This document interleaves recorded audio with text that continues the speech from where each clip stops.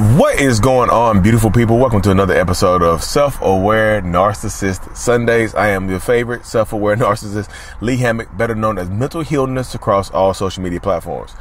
This series right here, y'all, is dedicated to my therapy journey, learning how to live with narcissistic personality disorder, highly narcissistic traits, and things like that.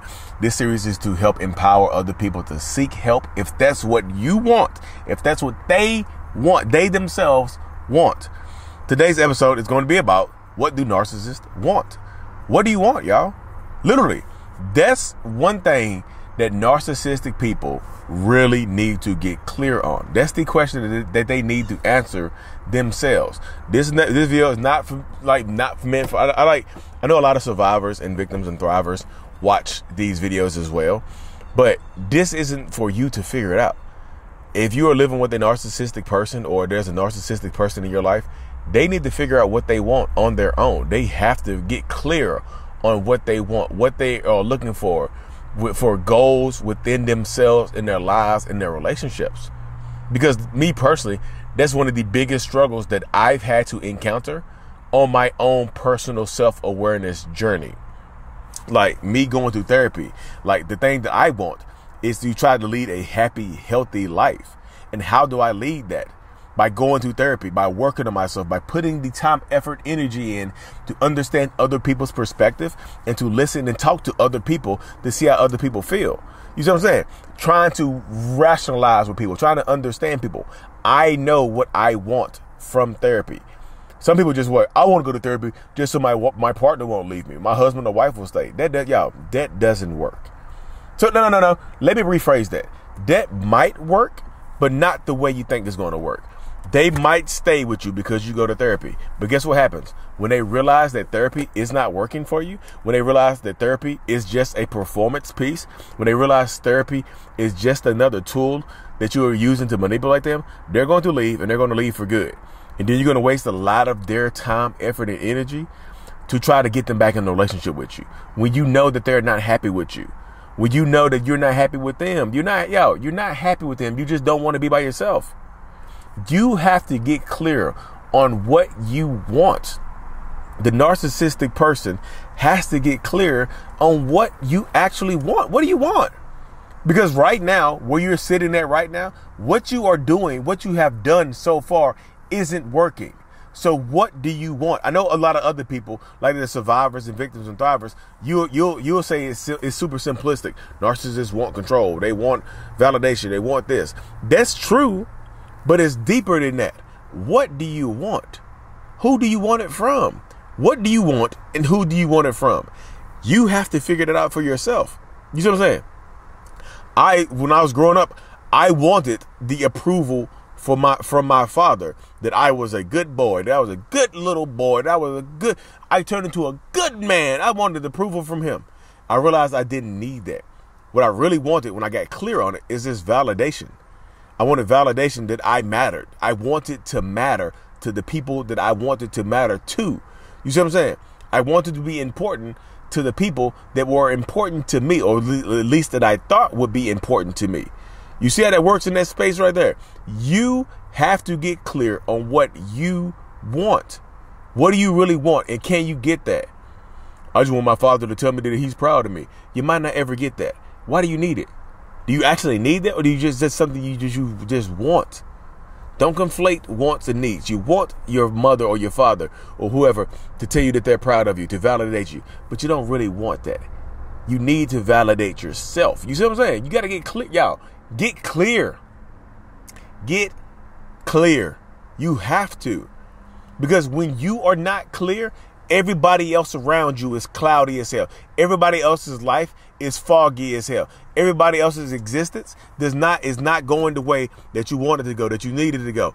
Everybody doesn't live the same way that you live. Stop trying to get people to fit inside of your box, because the more people you try to squeeze into your box, the more overflowed and full your box will get. That's just the way it works, y'all. So many people try to exhaust you. You want to control everybody else to fit into your box, instead of just dealing with your own type of mental health stuff that you have going on. Get clear on what you want. The narcissistic person in your life or the narcissistic person that's watching this, you have to get clear on what you actually want. What do you want? What do you want? I want my kids to grow up happy and healthy, and I want them to be better than me. And that's also a need. I need them to grow up happy and healthy because I need to do my best. What I'm really trying to say is I need to do my best. I want them to grow up happy and healthy and have the best chance at living a happy, healthy life. What I need to do to get there is to be a happy, healthy parent. Is be happy and healthy myself. I can't expect that from them if I'm not giving. I can't expect from them what I'm not giving what I'm not expecting from myself. You see what I'm saying? Stop expecting from other people what you're not doing yourself. So many narcissistic people get into this mindset where you expect everybody else to change and be better. But you're great, right? You're perfect, right? Nothing you do is wrong. It's everything that happens is somebody else's fault. No, it's not. But you understand it's really not. You don't want to sit with that. You know it's not everybody else's fault. You just don't want to sit with the fact that it isn't everybody else's fault. But so you continue to blame everybody else. I feel this way because of you. I think this way because of that. I turned out this way because my mom and dad did this, did that. And there's millions of people on this planet, y'all, who have had terrible, probably billions, who have had terrible familial experiences. Like you grew up in terrible households, terrible, awful, and you suffer from it. But when you grow up, you have to shed, when you grow up, you have to shed that. Because the longer you hold on to, my mom did this, my dad did that, my mom did this, my dad did this, my grandma did this, my grandpa did this. As long as you hold on to that, they have the power in your life. They have the power over you, the power and control over you in your life. I held a grudge against my father for damn near 30 years. For 32, 33 years, I was angry as hell at him because he didn't give me the love that I felt like I wanted and needed. But my therapist said, she's like, Lee, you don't like people being in control over you, do you? I was like, no, hell no. You don't like people being in control and telling you what to do you? You don't like for people to have control over your emotions, do you? I was like, hell no, I hate that. She's like, well, every time you talk about your father, you get angry. So he's in control. You're not. Every time you talk about your dad and you get angry and you can't take it, you can't handle a conversation about him, you're not in control of your own self. He is. He's in control of your emotions. He's in control of you. I was like, oh, hell no. So if anything, y'all, I use my anger and hatred towards him that I had for a long time. I use that I focused that energy into a positive. And I don't hate my dad no more. I don't hate him. Am I going to go out my way to just be like, hey, dude, come hang out? No, I ain't about to do all that. But I don't hate him. Hey, I know he himself had a traumatic childhood. Just unbelievable. When your own father unalives himself and you're one of the ones who found him. That right there can traumatize anybody. So he had his own childhood trauma. So yeah, they helped me release what I felt for him, the anger I had for him. You know what I mean? They helped me release that. They helped me empower myself just in that unique space. But everybody else, like I said, you have to empower yourself on this journey, because if you don't, I'm just telling you, if you don't empower yourself, you're gonna lose your family, you're gonna lose your partner, you're gonna lose your kids, you're gonna be angry as hell and blaming them and trying to make their life harder. You're gonna lose them for treating them badly, and when they move on and somebody else is treating them good, you're gonna make their life harder. And that shit is pathetic. That shit is pathetic. That shit is so hugely pathetic. For you to mistreat somebody for so long and they finally decide to leave your ass and they find somebody else that's treating them better, for you to try to make their life harder because you're mad, because you're angry at them. Come on now. You got to pick it up. It's not their fault that they decided to leave if you were treating them badly.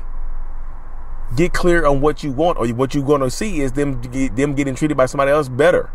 And you could be mad as hell. It's going to hurt your feelings. It's going to break your goddamn heart. And you have nobody to blame but yourself. You're going to try to blame them. Oh, they didn't listen to me. They didn't do this. They didn't do that. They didn't make you cheat on them.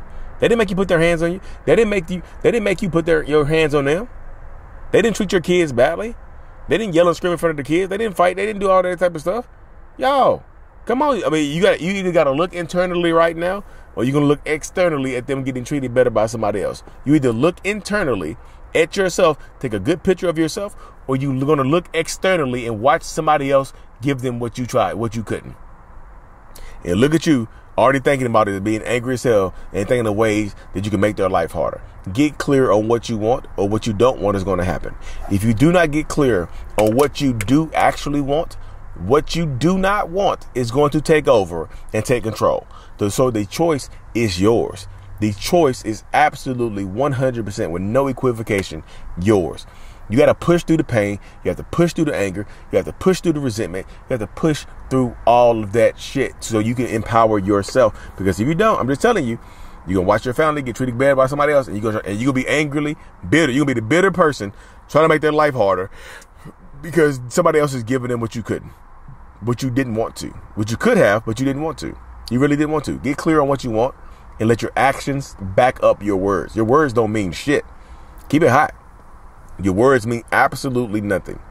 Your actions are what tell you. Your actions are what it is, y'all. Get clear on your actions. Get clear on your actions. Get clear on your wants and needs, and get clear on your actions. Your words don't mean anything if the actions are not there to empower them.